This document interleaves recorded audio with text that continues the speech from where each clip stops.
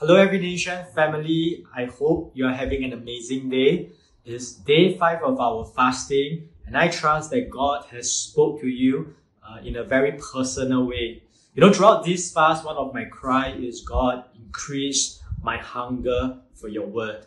And allow me to share with you the verse for today's devotion. It's taken from 1 Peter chapter 1, verse 24 to 25.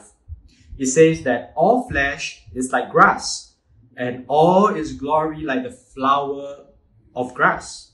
The grass withers, the flowers falls, but the word of the Lord remains forever. Now, Peter was quoting Isaiah 40, the verse that Pastor Mark shared 2 days ago. And again, he's using that verse to bring forth that contrast, a contrast of what is temporal and the contrast of what is eternal. What is temporal, you ask? It's very clear in this verse that all flesh is like grass. Our life, human life, is temporal. It's achingly painful to think that our life on this earth is temporal. If you have lost someone, have grief over the loss of somebody close to you, you understand that pain. And what is temporal? All other achievement that we accomplish in our lifetime is temporal. Nobody is going to care about my PSLE result, my O-level result, and all the accomplishment I have.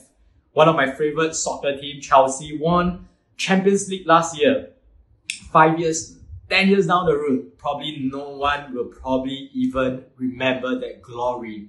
Think about the achievement that man accumulate, the breakthrough in science and technology, in sports, the great things that human can accomplish. The glory of it one day will fade away. But what is eternal?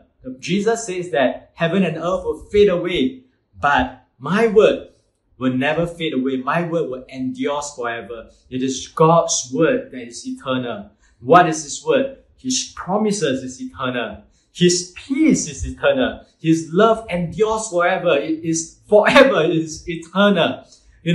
After this life, God's love is still available to us. And let us hold on to things that is eternal and not temporal. Colossians chapter 3 verse 2, Paul exhorts us to set our mind on things that is above and not on things that is below. And so the question as we reflect today, where is your mind today? Is it on things that is eternal, or is it on things that is temporal?